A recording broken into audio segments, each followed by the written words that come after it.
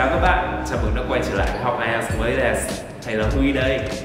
Bạn chỉ được nghe đúng một lần duy nhất và sau đó sẽ là thời gian để trả lời câu hỏi. Giả sử các bạn nghe không theo kịp bài, các bạn sẽ không thể nào tổng hợp được các ý cần thiết để có thể trả lời câu hỏi. Vì thế, khi thi IELTS Listening, các bạn cần phải có một khả năng phản xạ cực kỳ nhạy bén để nhận ra được thông tin nào quan trọng cần phải ghi nhớ. Nào, hãy cùng thầy luyện nghe bài số 24 trong chuỗi series IELTS Listening Test ngày hôm nay nhé.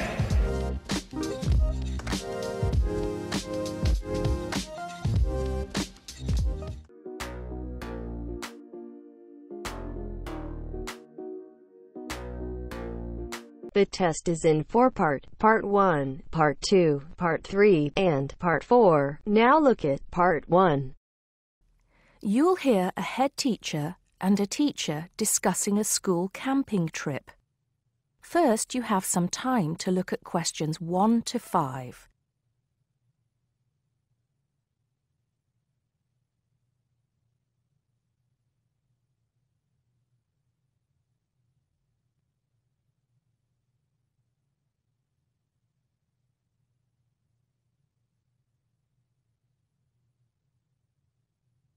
You should answer the questions as you listen because you will not hear the recording a second time. Listen carefully and answer questions 1 to 5. Good morning, Mr. Thompson. Can I speak to you for a moment? Of course, Jamie. Come in. Have a seat. I've just finished looking through the reports for this term. It looks like the pupils are doing very well. Yes, I think they are. It's all going fine. So, Jamie, what's on your mind? Well, I've been thinking about next month's camping trip, the one for year 10. Yes, we've got it scheduled for the 23rd to the 26th, if I'm not mistaken. Actually, I think it's the 24th to the 27th. Let's just check. Oh, right. Yes, you're right. So... Well, I've been thinking about how we might possibly make this year's event even better than last year's. Not that last year's wasn't great, but... Suggestions for improvement are always welcome, Jamie. So, what have you been thinking about? Well, to tell the truth, I wasn't completely happy with the camp we used last year. It was rather small, and I didn't feel that the grounds were particularly well kept. Go on. I did some searching, and I think I found the perfect spot. It's called Shepton Meadows, and... Is that the campsite in the Lake District? No, actually it's just outside Carlisle. It's a huge site, and it's on a lovely lake, Lake Brant, I believe it's called. Half the site is forested, and the rest, the actual camping area, is grassy. For kids that rarely get to see anything more than concrete, it's ideal. And the facilities are amazing. There's a basketball court, a large pool, and a football pitch. There are well-marked trails through the forest for hiking, and the lake is there for swimming and other water sports. I believe there's even a lifeguard service. That sounds like it might suit our purposes perfectly. Did you happen to find out about availability and cost? Yes, as a matter of fact, I did. I called them yesterday evening, and there are plenty of spots available. And because we're a non-profit organisation, they said they would give me a reduction in the price. If I remember correctly, we paid £5 a head last year. Yes, per night, right? Yes, each child paid £10 for the 2 nights. Well, at this campsite, it's only £4 per night. And they told me that if we had over 50 children, which we do, they could give us a further 10% off. That's very reasonable, isn't it? Well, from what you've told me, I think we should probably go ahead and book. Excellent. I'm sure the children will love it. I'm sure they will. Before you hear the rest of the conversation, you have some time to look at questions 6 to 10.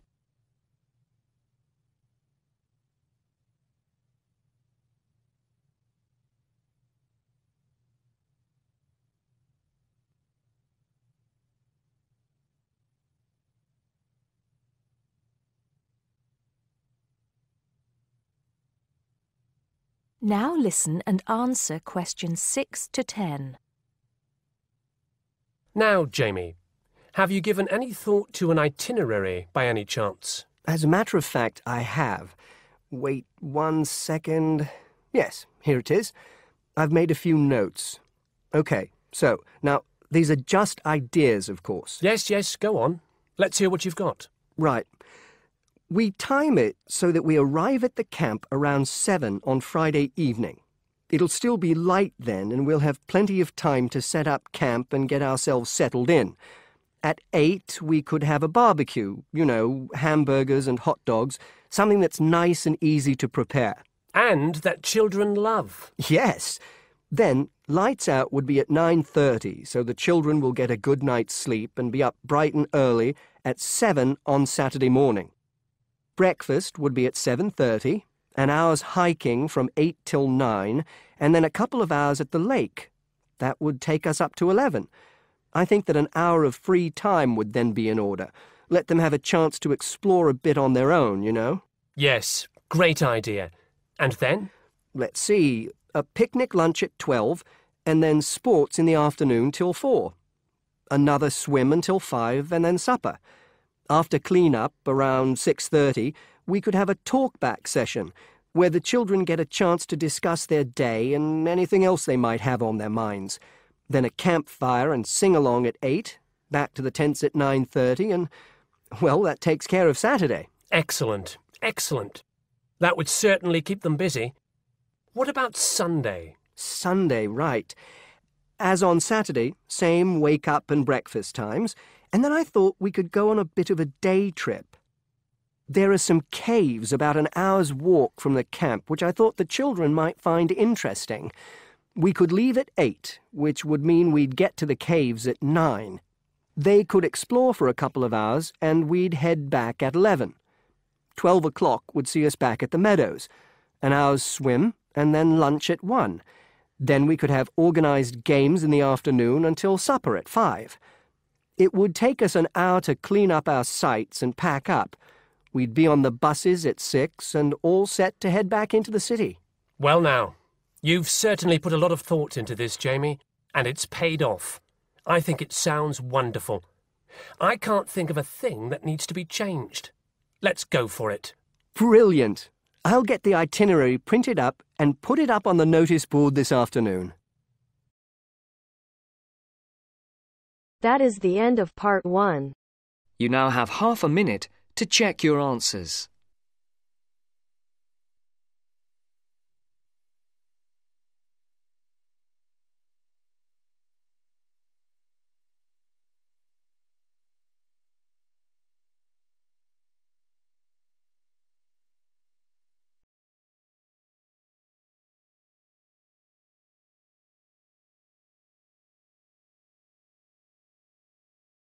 Now turns to part 2. You will hear a discussion between two students, Rosie and Mike, and a university tutor. In the first part of the discussion, they're talking about a survey they have conducted on local entertainment. First, you have some time to look at questions 11 to 16.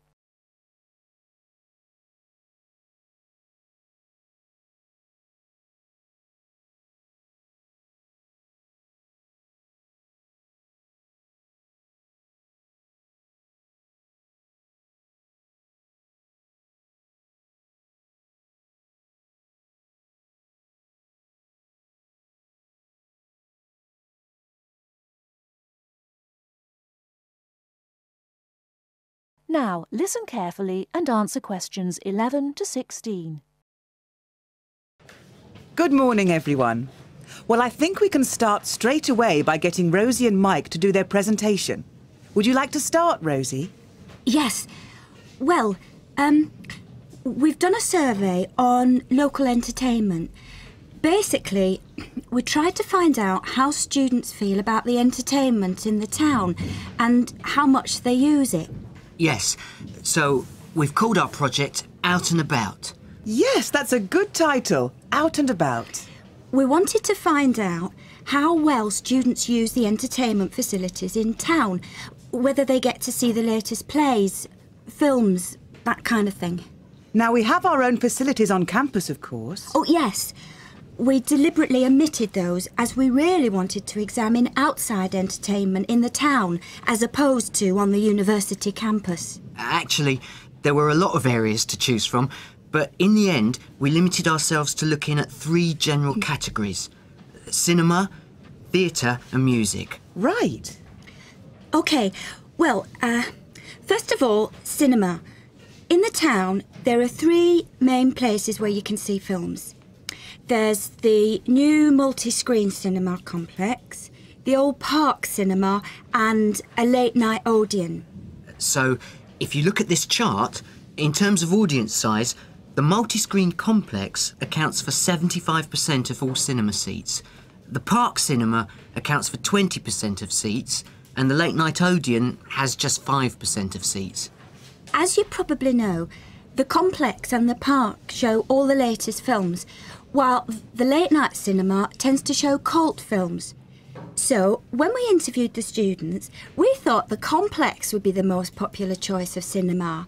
But surprisingly, it was the late-night Odeon. Yeah, and most students said that if they wanted to see a new film, they waited for it to show at the park, because the complex is more expensive and further out of town, so you have to pay more to get there as well. Yes, and that adds to the cost, of course, and detracts from the popularity, evidently.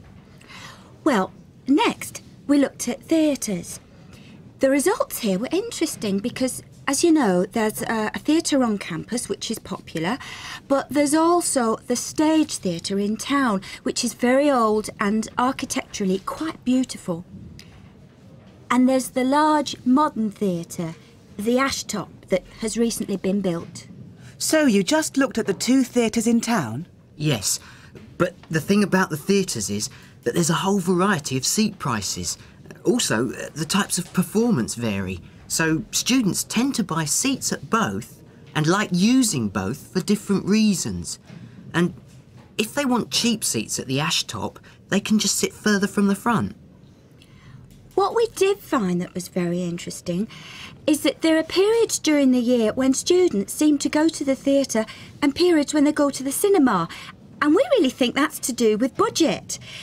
If you look at this graph, you can see that there's a peak around November, December when they go to the theatre more, and then a period in April, May when neither is particularly popular. And then theatre viewing seems to trail off virtually, while the cinema becomes quite popular in June, July. I think you're probably right about your conclusions. In the second part of the discussion, Rosie and Mike talk about different music clubs. Before you hear the rest of the talk, you have some time to look at questions 17 to 20.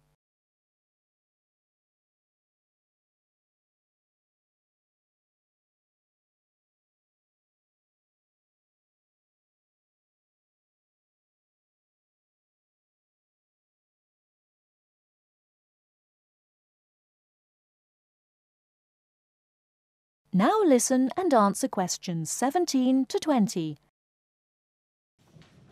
Well, lastly, we looked at music, and this time we were really investigating the sort of small music clubs that offer things like folk or specialise in local bands.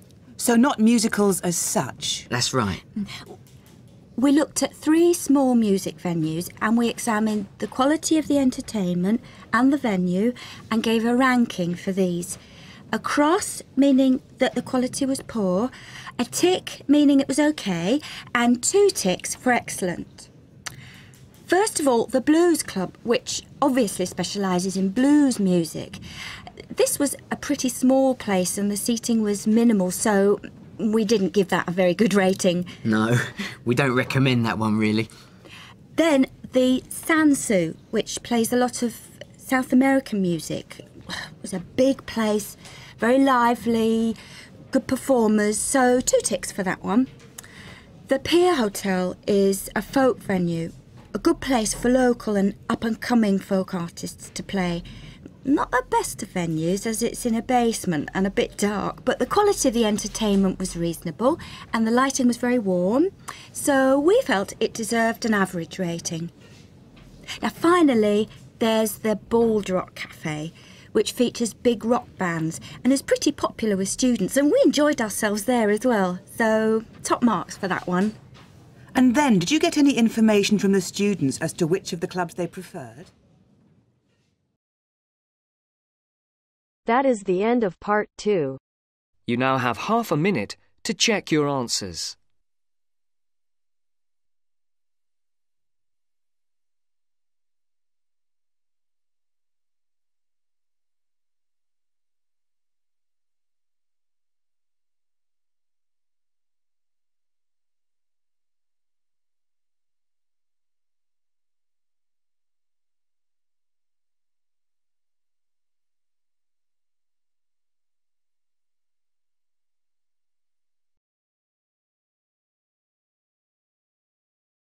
Now turns to part 3. Part 3. You will hear a discussion among 3 students who are organising an international film festival at their college. First, you have some time to look at questions 21 to 24.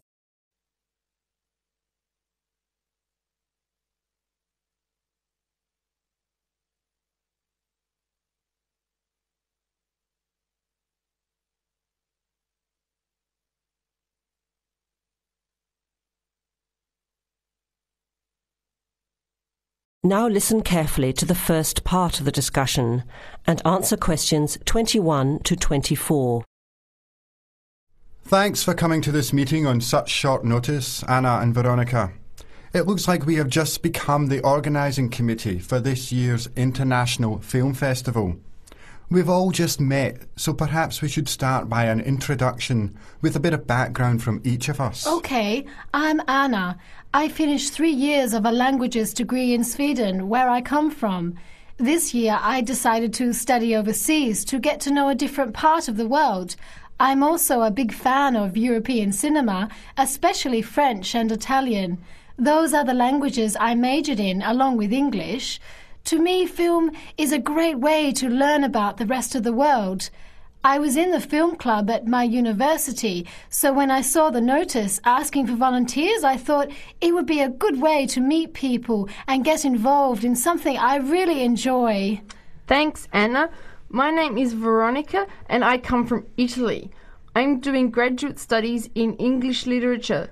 I went to some of the films in the festival last year and enjoyed them. I especially liked the video interviews. That was when I decided to get involved. I used to do film reviews for our student newspaper back home. Hi, I'm Chris from Scotland and I'm in 4th year journalism. Cinema is my hobby. Last year I joined the organising committee just like you have now, and somehow this year I've ended up in charge. I'm actually able to use my coordinating work on the festival towards a credit for one of my courses. I have to write up a report on the festival with recommendations, so that's an extra motivation for me. So I hope this is going to be a good experience for us all. OK, where would you like to start? How about a general overview of the festival? I don't really know much about it. Well, the film festival was started by International Student Society 5 years ago and has grown every year. It is held over 4 nights during study break, Wednesday to Saturday. Normally we show 3 films a night. Last year we tried to choose films from different parts of the world that fit together in some way, maybe a similar theme. Or we could feature a type of film like action films or science fiction. Now you have some time to look at questions 25 to 30.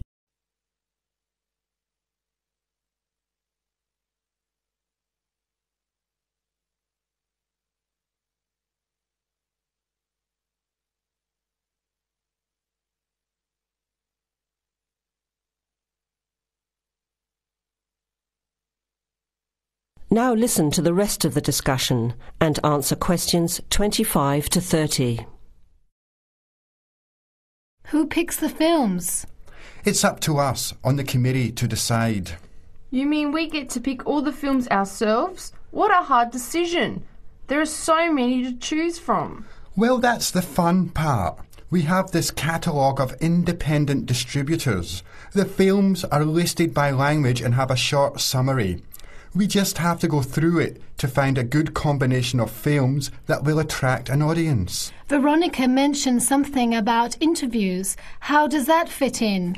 We set up cameras in the foyer of the theatre and did live interviews before, during intermission and after the screening. Anyone from the audience could come up and talk about the film. The Broadcasting and Journalism School set it up and ran the interviews. They were shown on big screens around the lobby and in the theatre. It went over really well. We had a long lineup of students waiting to be interviewed on TV. Everybody wanted their minute of fame. Great idea. Yeah, it worked really well.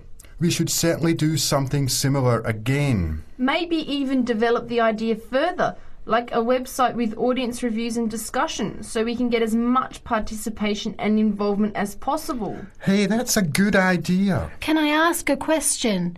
None of the films are in English, right? Are they dubbed or subtitled? Well, we do occasionally choose a film in English, but only from unusual places where the dialect is so strong they sometimes need subtitles, like the Caribbean or even Scotland. The majority of films in the festival are foreign language, dubbed in English. We've learned from experience that students don't like reading subtitles. Maybe they read too much already. Whatever the reason, the subtitled films get smaller audiences, so we avoid them as much as possible.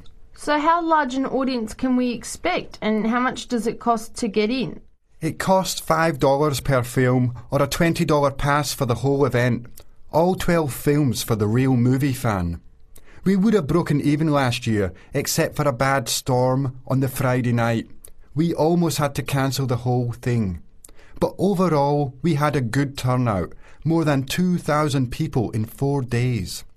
Oh, that's what I was wondering about, the financial part. Where does the funding come from? What kind of budget do we have? The festival is subsidised by the Student Council. We generate money through advertising and through admission charges. We'll go over the budget in details a little later, but we've got lots of work to do in the meantime. I guess we have to start pretty soon. Well, I think by the 1st of March at the latest. We need to select all the films. Then we have to find some advertisers to sponsor the event. That shouldn't be too hard. We'll just start with last year's list. Our deadline for that should be the middle of March. By the end of March, we need to design the programme. Then we can get posters made up and distributed in April. Like you said, we need some clever promotion, something to generate interest and get people talking. We have 4 months to get ready. It should be enough time. OK, where do we start? Let's start by talking about films, since that is the best part, and see what we come up with. What was the best film you saw last year? That is the end of part 3. You now have half a minute to check your answers.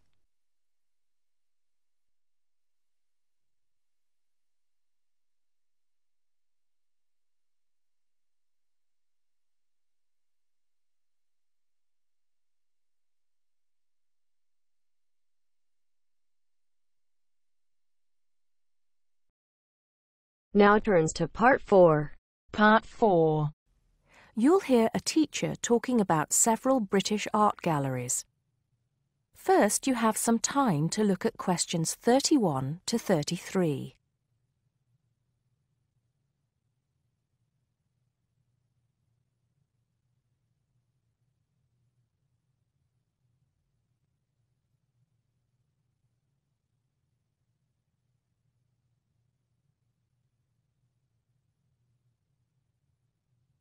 Now listen carefully and answer questions 31 to 33.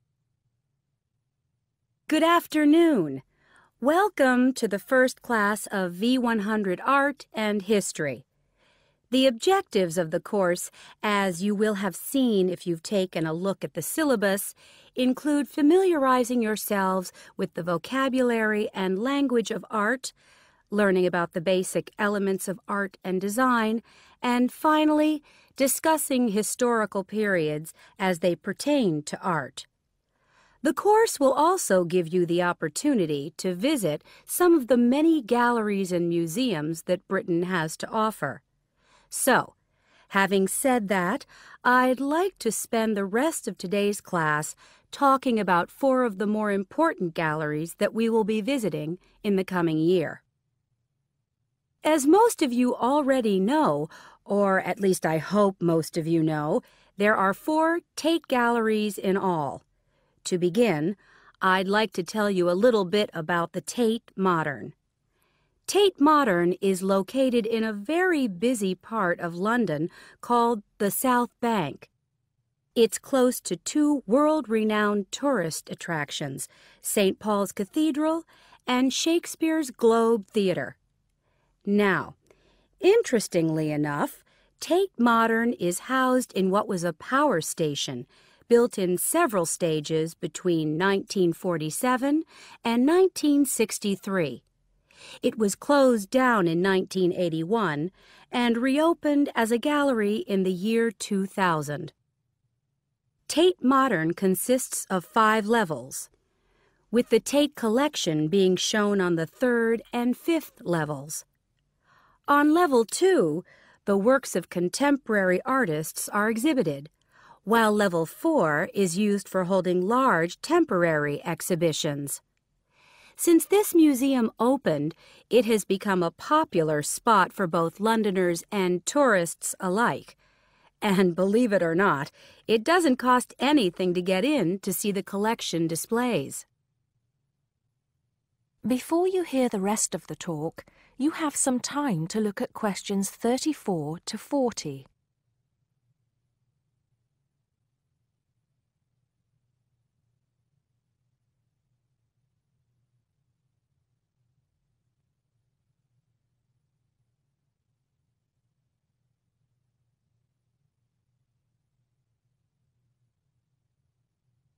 Now listen and answer questions 34 to 40.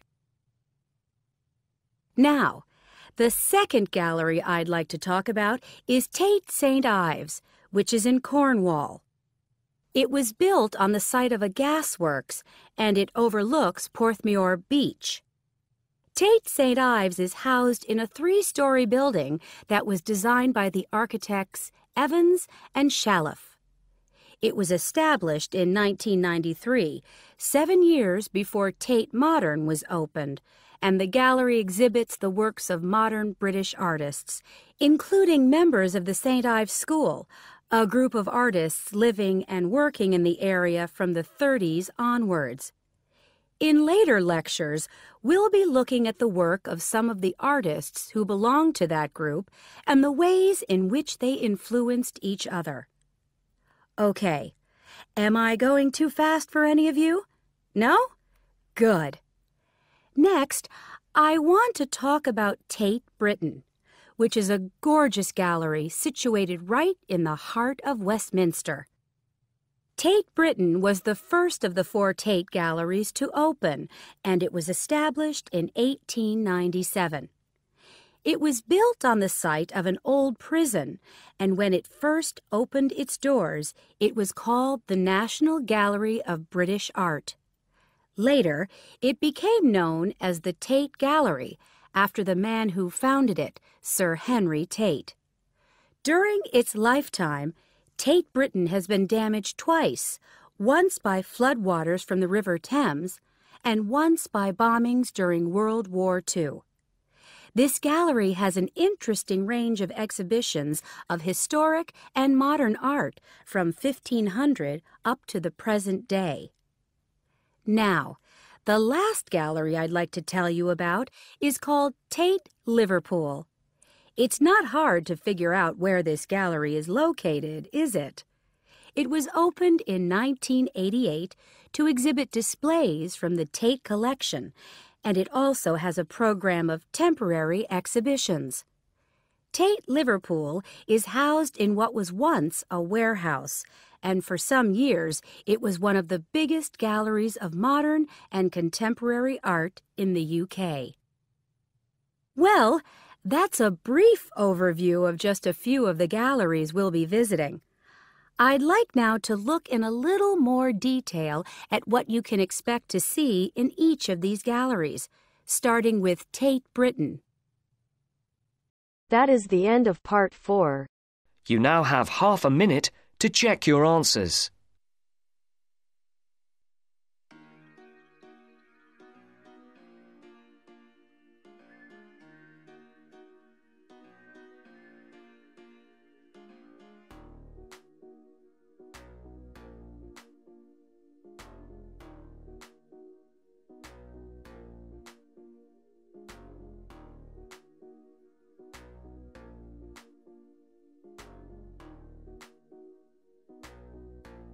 That is the end of the test. You now have 10 minutes to transfer your answers to your IELTS listening answer sheet. Vậy là bài test ngày hôm nay đã hết rồi. Các bạn cần có thêm bất kỳ thông tin nào nữa hay không? Hãy bình luận cho thầy ngay ý kiến của các bạn ngay phía dưới phần bình luận. Còn bây giờ chào các bạn, hẹn gặp lại các bạn trong video ngày hôm sau.